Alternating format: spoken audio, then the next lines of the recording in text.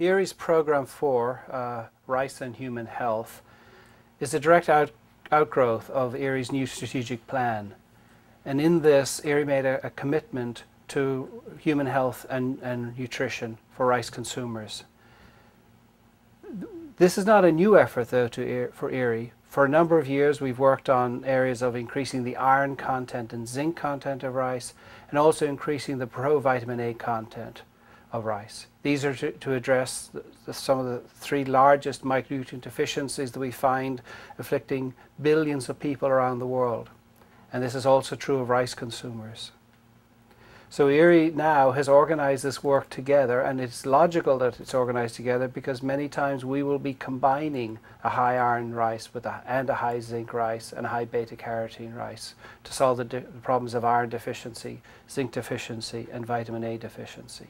We put this iron storage protein gene now into rice, and here we have both IR64, which is the world's largest single variety, but also a variety that we now know is very high in zinc.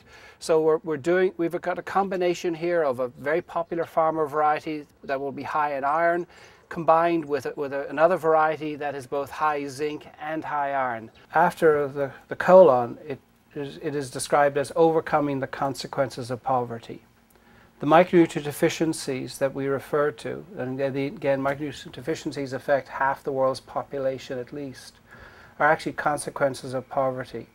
A result of poor access to a diverse diet, inability to purchase the required foods, inability to source them reliably throughout the year. So we are dealing with a dire human necessity. This is a need and a problem that unfortunately for many countries has not been solved by the best efforts of other programs.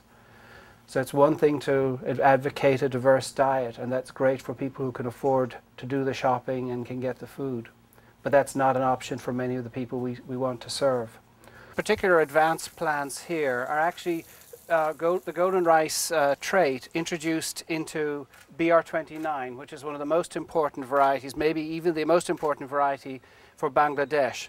And this is a project where the breeding of the golden rice trait from the original materials was carried out here at IRRI with Bangladeshi scholars who have spent a number of years here working with us, and eventually, sometime in the near future, these materials will go back to Bangladesh to move the project for Bangladesh completely back there. On this side, we have the beds with which the seeds of the most advanced part of the Golden Rice Project have been planted, and in 3 weeks, the seedlings from here will be transplanted to another location here on campus where we'll conduct the first outdoor field trial of golden rice in Asia in varieties adapted to Asia.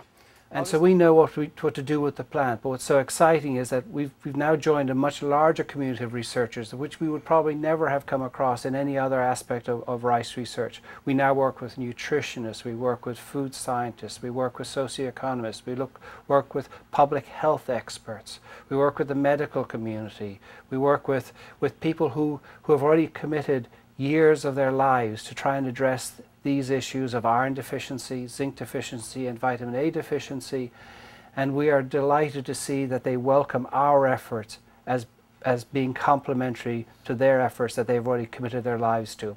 And it is such an energy for us to work with such brilliant communities in other science domains with a common goal of helping reduce the burdens of micronutrient deficiency throughout the world.